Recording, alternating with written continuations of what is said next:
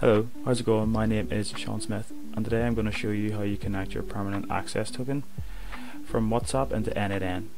I recently done a video there a couple of weeks back showing you how you integrate WhatsApp to n8n, but you only get a temporary access token, so it only works for a limited amount of time.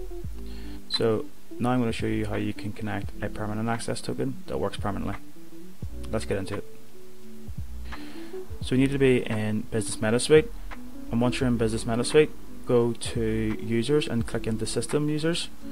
Then when you're in there, click Add, and then we can make a name saying n8n agent and change the system user role to admin and create system user.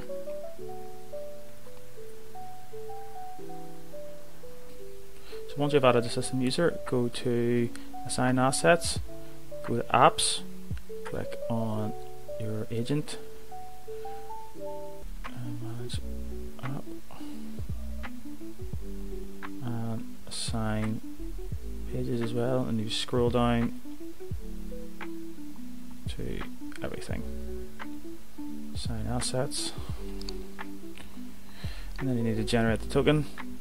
Go there and select this, hit next, and then yes, set to 60 days recommended. Assign permissions, you go to select permissions. So the first permission you need to get is business management. Is business messaging and business management, and then you generate your token. And this is your access token, so what you need to do is copy your token, go into your workflow, and then create a new credential. So you paste your access token there, and that's how you connect your permanent access token to n8n.